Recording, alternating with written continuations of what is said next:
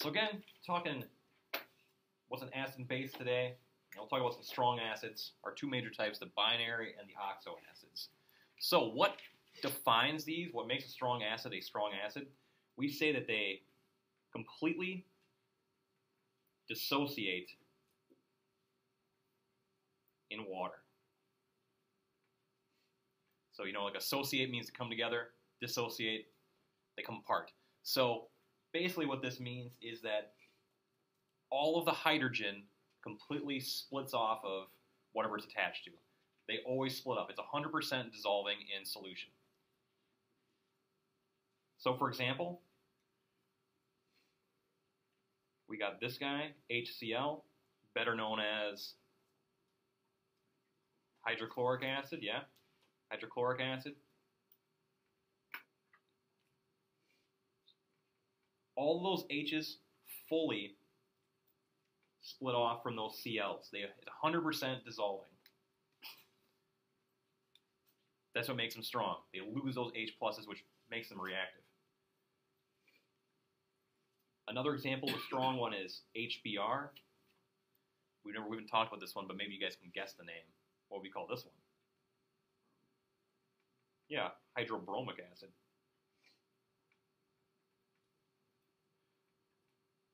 Same deal. That H plus fully splits off, completely dissociates.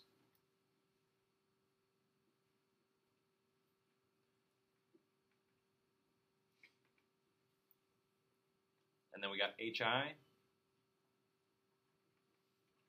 hydroiodic acid. Hydroiodic.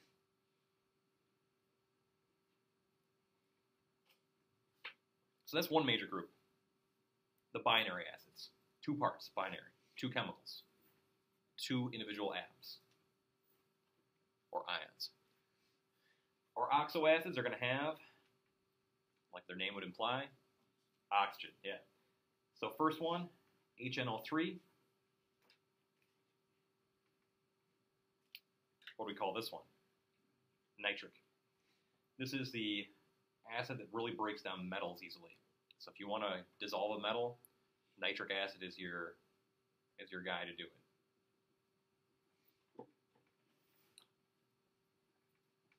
it. H2SO4. What's this one? Sulfuric, thank you. Sulfuric acid. This one, if you want to break down organics, this is your guy.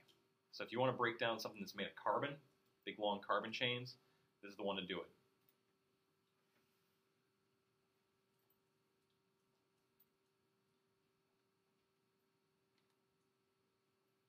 I have a really good demo with sulfuric acid.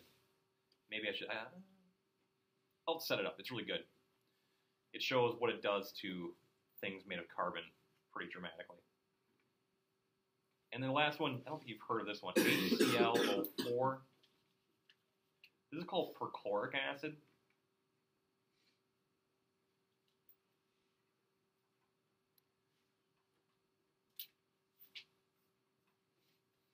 This one I'm not as familiar with. I'll have to get back to you on some of the facts about it. Okay, so those are our strong acids. Completely dissociate in water. So then we got our weak acids. What we say about these ones is they don't dissociate well.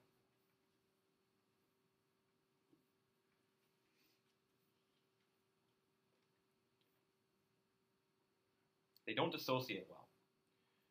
What I mean by that is that very few hydrogen ions are going to break off. So it's going to stay relatively together in solution. Those H pluses aren't going to come off. Not as many H pluses come off, so it's not as strong. Not as many of those H pluses to react with things in the solution. Here's some weak acids. See if you know this one. HC2H3O2.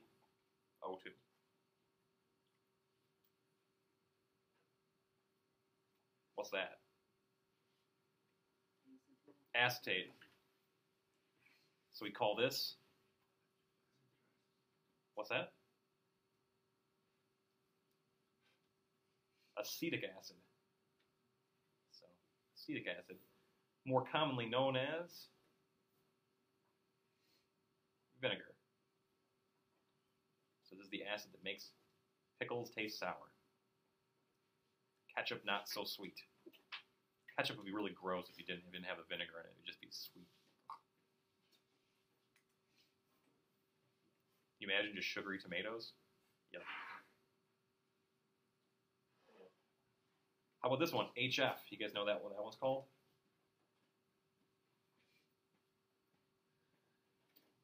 Hydrofluoric. Yeah. Any folks watch Breaking Bad at all? Okay, well, never mind this one. This one eats bone. So this is real bad news. If it actually can go dissolve through your flesh and dissolve bone really easily. So this is bad news. So someone asked me the question earlier today. I thought you said these are weak acids. So weak acids does not mean they're not reactive. They're not dangerous. So just because it's a weak acid does not mean it does not react with things. In this case, hydrofluoric acid is a very dangerous acid. Very dangerous stuff. Yes? I don't understand why strong and weak aren't so strong, because the strong ones are weak in the sense that they break apart. Ah, I see what you're saying. So, why they say they're strong is just because, like, you think of, like, the H plus is them coming in solution is what the reactive part is. That's why they get the strong, so it just releases a lot of those. So it doesn't take very much of these guys to have a big impact. Whereas these guys, you need to have a lot higher concentration of them in solution to get them to have the effect. So that's kind of what it is. Like, I can have very little hydrochloric acid and can have a massive effect. Whereas even though hydrofluoric is a very dangerous acid, I would need more of it to be reactive. They actually had a spill at this when I was at Stevens Point in the chem labs there over the summer. They had to evacuate the building.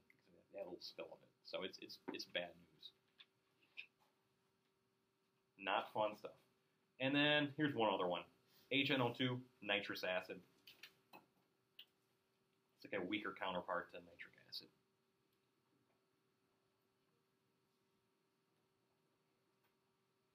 So weak does not mean safe. Strong does not necessarily mean dangerous. For example, your stomachs are full of hydrochloric acid, right? You got the bile, the most common component is hydrochloric acid. That's what we use to digest things. Okay, let's do the flip side here. Talk about the strong bases. Same defining characteristic for these guys. They completely dissociate in water.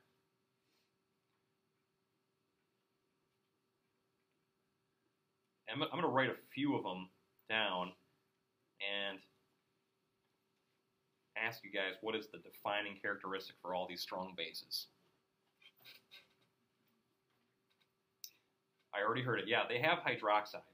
So every single one of these strong bases has the anion hydroxide in them. So that's what defines a strong base.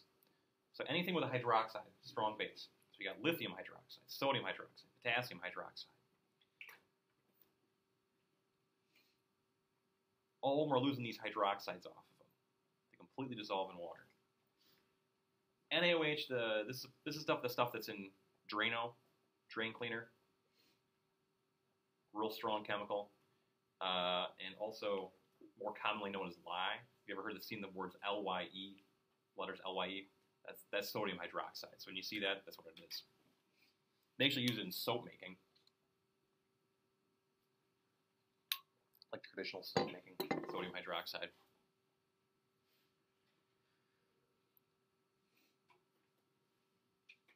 And then we're going to talk about one weak base. There's more, but this will be the primary one we work with.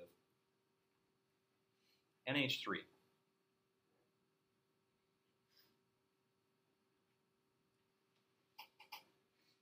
Anyone know this one's name? Close. Ammonia. Yeah, this is the non-ion version of Ammonium, yeah, ammonia. So this is what's in Windex. Prime, this is the active ingredient in that.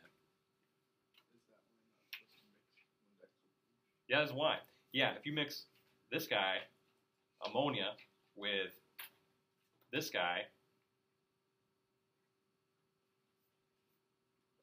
NaHClO, sodium hypochlorite, you get this, which is chlorine gas, which is poison. It'll kill you. It's bad, very, very, very bad stuff. This is what they used during World War I to gas people. One of the things they would use for chemical warfare. So this is no joke. This stuff.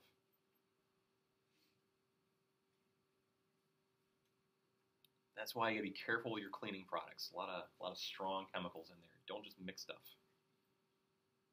Oh, these two are good strong chemicals. Maybe if I mix them together, I can make something even stronger. No.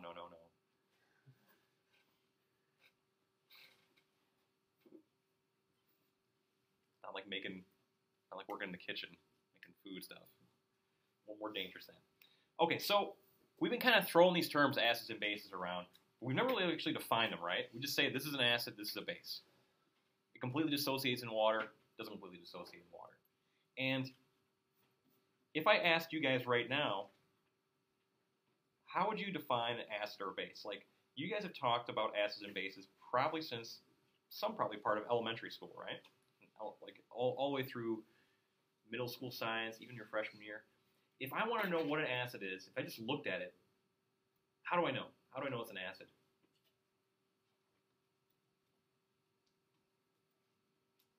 Just looking at it, how do I know it's an acid? If I saw HCl, how do I know it's an acid? How we define that? I'm curious for you guys. You guys thought about it?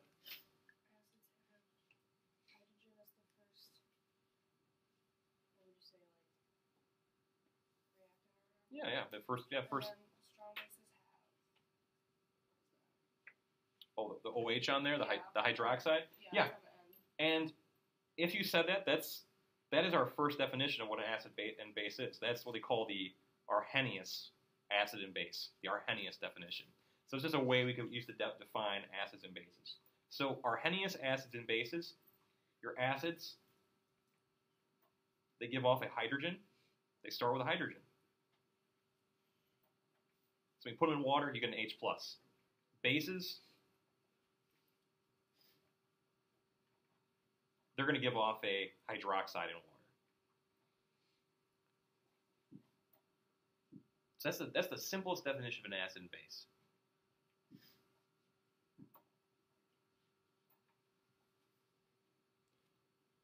But there's a problem with it, though. It works for all the acids, right? All those ones up there, we can see that all those H's on the front end. All these strong bases, it works with the hydroxide. What's the issue here? That there's no hydroxide in here. So that's why, if you put this in solution, though, it's going to drop. The pH is going to shoot up. It's going to turn basic. It's going to be a pH of 10 or 11. So a better way, we can use this definition. I'll do slash this way. Who are my German speakers in here? Okay, pronounce this name. No thanks? Bronsted? Got that umlaut on there, yeah? And how about the last part? What'd you call that? Bronsted? Wow, Manny, way to not help at all. I got some German club people in here, don't I? I've seen you guys with your shirts on. Come on. It's an honor society. Oh, what? Over there. So Bronsted Lowry, right? Yeah.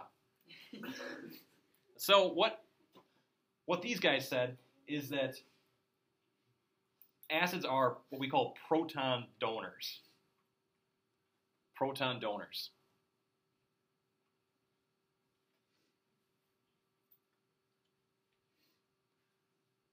So think about this, like what a hydrogen atom really is, or what a hydrogen ion is. So here's hydrogen atom. What's a hydrogen ion look like?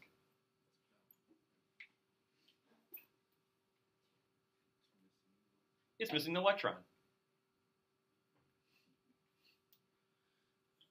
It just lost an electron. So that's like basically an H plus ion. It's a proton. It's just a proton. It's a naked proton. It's by itself. Then when we say bases are, they're proton acceptors. So instead of saying that they have to give up a hydroxide, this guy, ammonia, can actually pick up an H plus and turn to ammonia, turn to NH4. And then because it's pulling H pluses away, it's actually creating hydroxides in solution. So it's just a more inclusive definition. There's one more definition called a Lewis acid, and that has to do with electrons. Now, we're not going to talk about that because you won't even cover that in your first college chem class. You'll talk about that in OChem, organic chem, if you guys get there. So that's about 2-3 chem classes down the road before you get to Lewis acid. But that's why I want to state there are other definitions.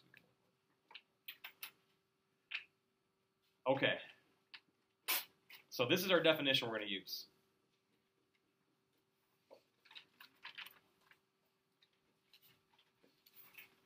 Moving on to what happens in solution. We're going to set up what we call dissociation equations.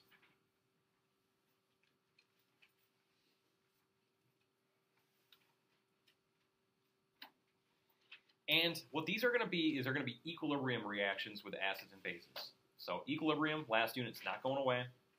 We're just going to do it in the context of acids and bases.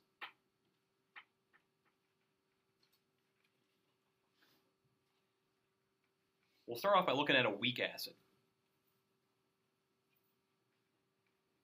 What happens in solution? So we got our weak acid, hydrofluoric.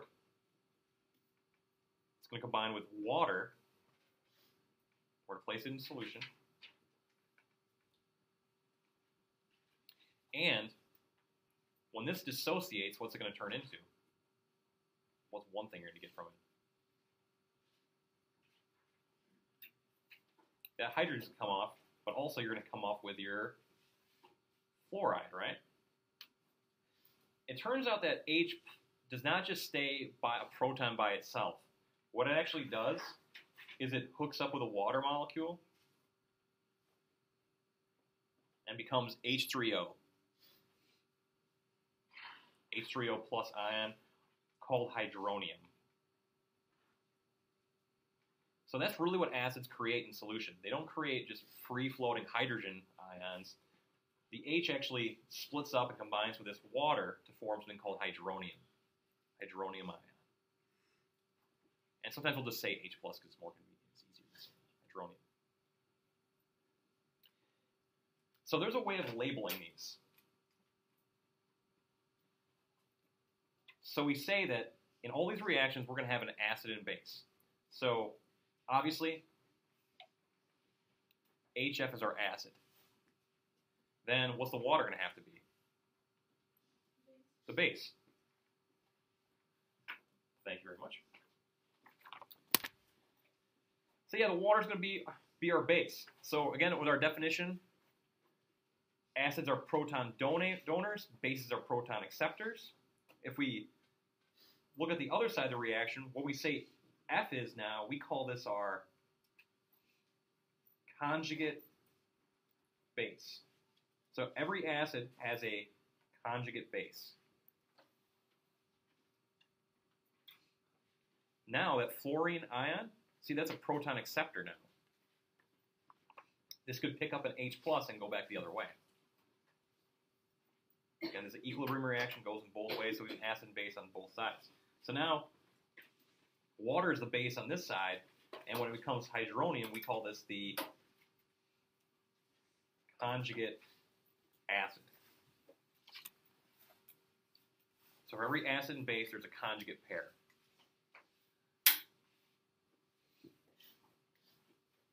So we're dealing with equilibrium, it's a two-way reaction.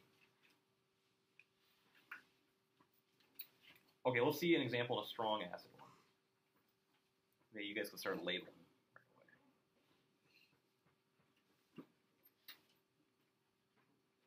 right away. HNO3, combining with H2O. And these are all little L's right here for liquid. Just putting the phase on there.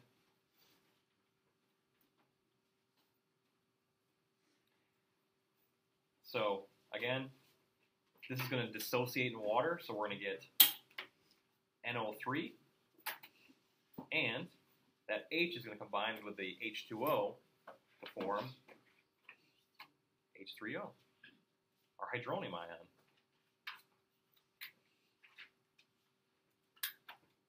So let's label these pairs. HNO3 is our acid, and then what we call the NO3. It's our conjugate base. I'll draw that little line connecting them. That's our conjugate base. That's our conjugate pair right there. And water, this is accepting a proton, so this is our base. And hydronium is our conjugate acid. Because now notice that hydronium can donate an H+. Again, two-way reactions. We're dealing with equilibrium. Acid and base on both sides. Okay, moving on to weak base.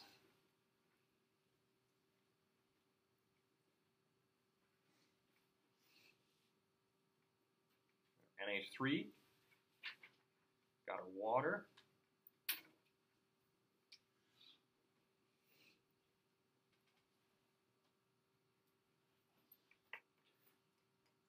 So NH3 is our base this time, so therefore the water has to be the acid. So now water is going to act like an acid.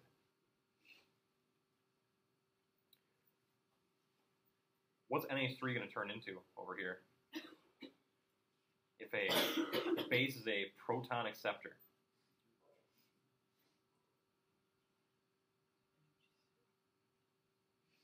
It'll be NH4. Yeah, it's picked up a hydrogen. Now it's turned into ammonia. Ammonium. Bases are proton acceptors. That hydrogen has to come from somewhere. Where it comes from is water, or acid. Acids donate protons, so water turns into hydroxide.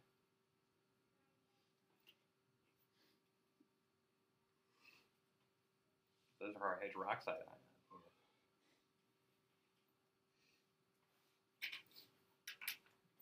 What are we going to call NH4? Conjugate acid, yeah. Because now it's something that could donate a hydrogen.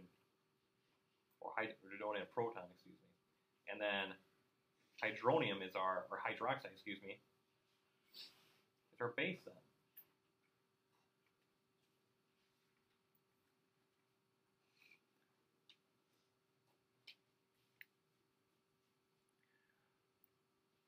One last one. Our strong base. And this one looks a little funny.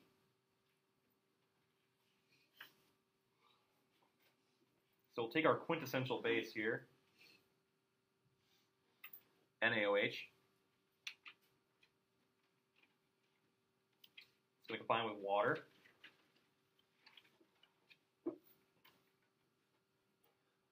What happens to NaOH when it goes into solution? It breaks apart. So we're going to have an Na, and we're just going to have an OH. What's going to happen to water? What's that? Say it one more time. So this is actually weird. It doesn't have to break apart. Because you've already released that hydroxide, it just stays water. So what we call water in this case, you guys might remember this term from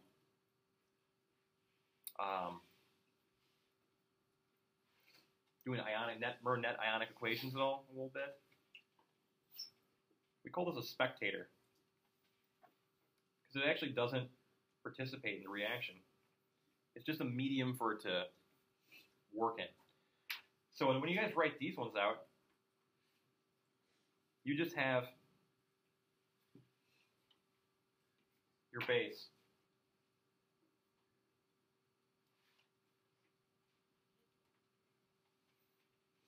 So that's all you get. You get your base, and really there's not really a conjugate acid with this one at all. There's no proton donor.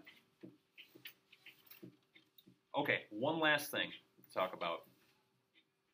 So notice how water acted like a base and an acid up here? Water is a really special compound in many ways. We call water this term called amphiprotic. Amphiprotic.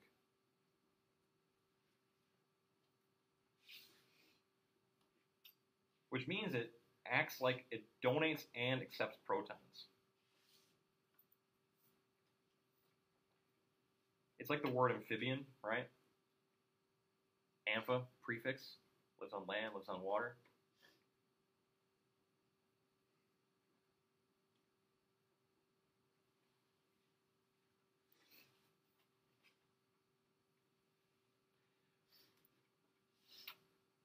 The last thing I want to show you is when you set up your expressions for these.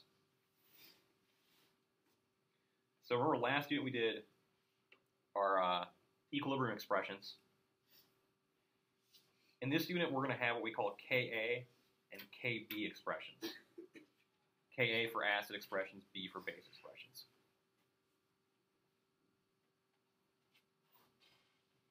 So and you're going to do these for weak acids and weak bases. I'll explain why tomorrow. So if I want to do a equilibrium expression for the reaction above here, or weak acid one, hydrofluoric acid, how would that look? How would we set up that? It's just, and I'll tell you right away, right now, it's exactly the same as equilibrium expressions last unit. It's just with acids and bases. So what goes on top here? They're products. What are our two products?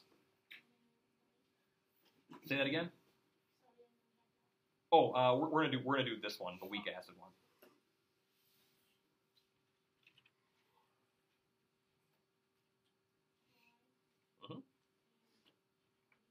Yeah, we'll put fluoride and hydronium up on top, and then what's gonna go on the bottom?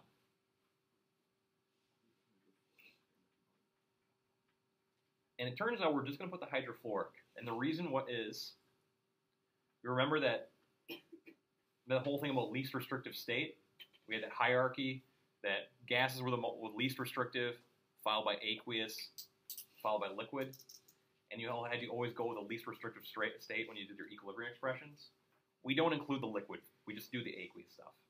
So you won't include the water on here. So yeah, the expression's the same way. We just don't include water because it's not in the same state as the rest of them. Let's do the weak base one from above. What's going to be on top for that one?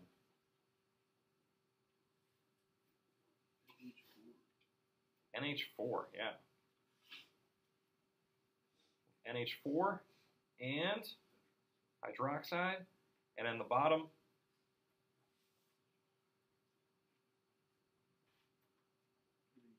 yeah, just the NH3. So we don't include the liquids on here. Liquid, not, whoops. Let me rewrite that. Yeah, only include the aqueous in there. The reason is because we really can't change the concentration of water in there appreciably. There's so much water in solution compared to these guys that we really can't appreciably change the concentration. That's why we don't include it in there. Okay, you should have enough information to complete worksheet 1, problems 1 through 6. So you guys can take some time to work on those. Problems 1 through 6 on worksheet 1. And then tomorrow you need those calculators again because we're doing equilibrium expressions and equilibrium problem solving